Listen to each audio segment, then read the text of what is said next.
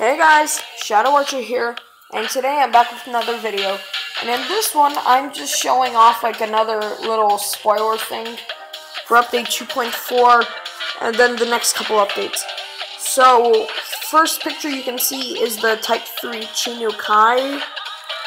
There are going to be a couple pictures here of the Japanese tanks that are coming out in update 2.4, and yes, it has been confirmed, unless Wargaming does something again. I've said too much. Here you can see all of the lower tier light tanks that are be coming out, light tanks and medium tanks, the two branches that split apart. It's going to be pretty cool. Here you can see the little Otsu thingy, and just some more of the light tanks. Here is the SDA, I don't know what it is, STB1. Here's the STB1, and all of its beautifulness. Here you can see the STA1, the Type 5 tree with its beautiful autoloader,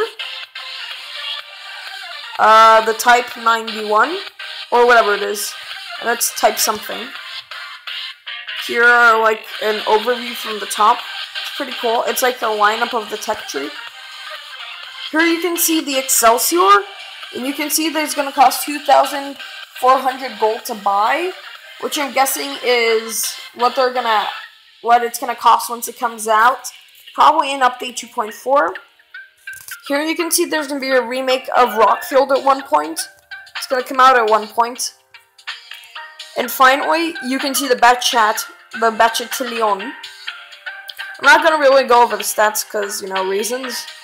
But that's all that's coming out in this update.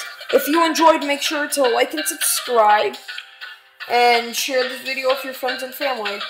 So anyway, thanks for watching, guys, and I'll see you in the next video. Have a nice day.